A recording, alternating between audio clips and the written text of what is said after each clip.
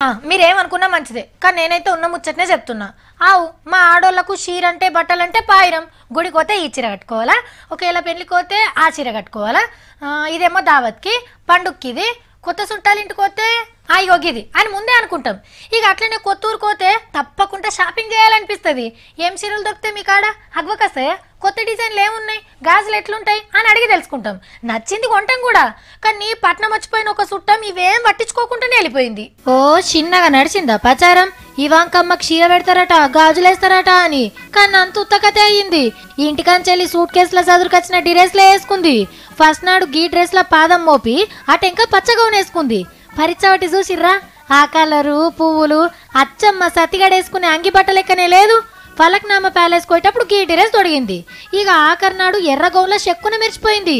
పువ్వుల గౌన్ వేసుకొని నల్ల కండ్లద్దాలు పెట్టుకొని గోల్కొండ కోటలో తిరిగింది అమెరికా యువరాణి. అమెరికా వెళ్తున్న ట్రంప్ సార్ బిడ్డే హైదరాబాద్ లో తొడిగిన బట్టల ఇలువెంతో తెలిసినా 5.5 లక్షలట గంతే. మేడమే ఫ్యాషన్ డిజైనర్ కాబట్టి నచ్చినట్టు కుట్టించుకొని వచ్చింది. కానీ ఇవంక మేడానికి చీర సారే పెడదామని సమంతక్క గొల్లబామ చీర నేర్పించింది. చార్మినార్ లో సపరేట్ గాజులు తయారు చేసిండ్రు. లాడ్ బజార్ లో షాపింగ్ చేస్తుందని ఎన్నో చెప్పిండ్రు. కానీ మేడమేమో ఎట్లా వచ్చిందో అట్లా వెళ్ళిపోయింది.